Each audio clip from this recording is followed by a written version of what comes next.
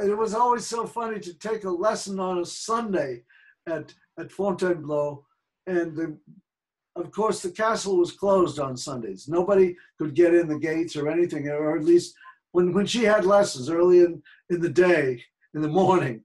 So you'd have to go in the fence and pass by the garden and get to the fence of the castle. And then you'd have to go up to this window, and Mademoiselle Boulanger would be there with a key. It was about this long. I remember those keys. And she had to drop them down, and then you had to unlock that door and then lock it again, walk up the stairs, give the keys to Mademoiselle Boulanger, and then wait for the clock to go ding. And then Boulanger would say, "But come in, my dear." And if you were not on time, then you'd get it. I didn't know she ever gave lessons on Sunday. Uh-huh. I'm not sure how the people in France, they were mostly Catholics.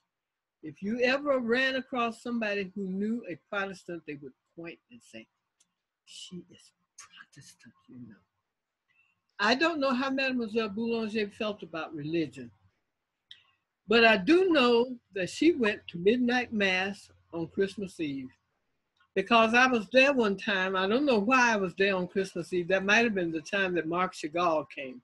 Uh-huh. And she and Mademoiselle Boulanger walked out together. Both of them had on black coats going to midnight mass. And so I know that she went to mass. Did she wear her church hat, the same church hat that she always wore when they had the... So, no. Even pictures of her with Mademoiselle Boulanger and Nadia with her church hat. No, she never wore anything. I mean, not at the moment. She may have had something, they had prayer caps and things. She may have had something in her. Well, she had this every time that they had those concerts in Trinité to celebrate the death of her sister every year. She would wear her church hat then, for sure. I had never seen and I went to it. Every time she would have it, she would invite all of her students, and I would always go. I remember they would have, somewhere up in the gallery, they would have a string quartet or something playing some music. Right. And I remember Ave Verum Corpus was one of the things they would always play every year. And then they would play some music of Lily Boulanger. Oh, very much, yeah. And all that. But the service that I went to, each time I went, was not only for her sister, but it was also for her mother. She would have a service for her sister and her mother. Oh. And she would stand at the door when you were coming out of Trinité, and she would say, "Thank you for coming."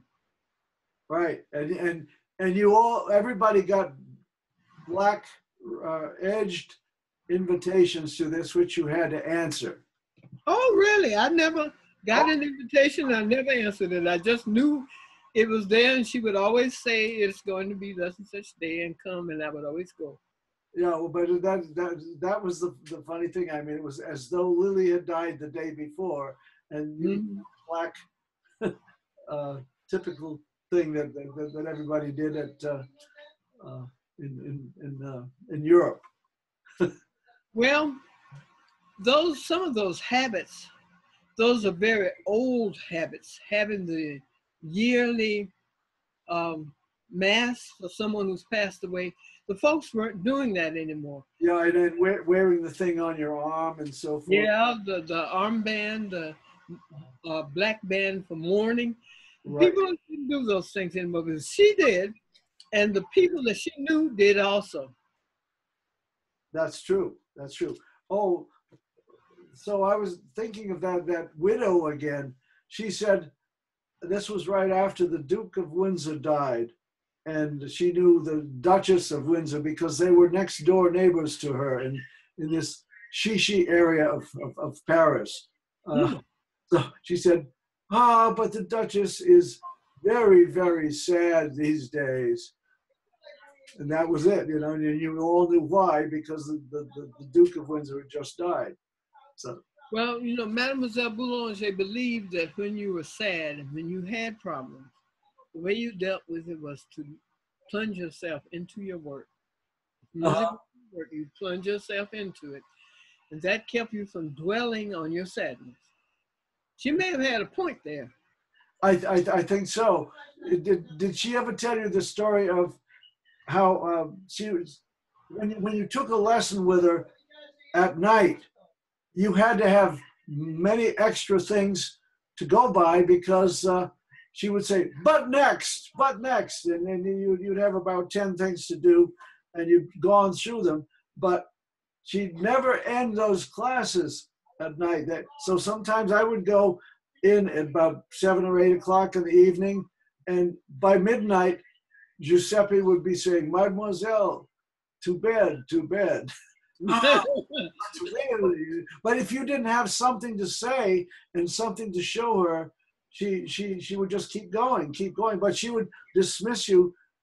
You know, and you'd be a bad person if you didn't have something just to keep going all of those extra hours. So then she said to me once, but you know, but my dear, but one time I decided I would give lessons and I would give lessons until I dropped. And she said, this time I did not know how long, but it was 48 hours continuously that I gave lessons. And what happened after that, mademoiselle? But I dropped. Did you tell about her visit to Somerset Maugham? No, I did not. You really can't leave that out. She said she was invited to dinner at Somerset Maugham, and she went to his house. And of course, when she rang the doorbell, the servant let her in, but he was nude. She said, well, she figured that he was a little bit bizarre, but she went on into the dining room, and she got there, and all the guests were nude. And of course, we asked, well, Mademoiselle Boulanger, what did you do? She said, I ate my dinner, of course. Aha! Well, Somerset Maugham was very, very popular at the time, and he'd written all sorts of things about taking drugs and things like that back in the Orient and so forth. Well, she managed to know people who had unusual habits, but he was one of the ones that she knew who had unusual habits. But she seemed to really respect the British. And she told me that once she went out with a lord. He said he thought I was crazy. And I thought he was so boring. But then once she had the story about, but this person was a real monster, she said. He knew 50 languages and could speak them at once. He was a monster, she said. That is a bit monstrous.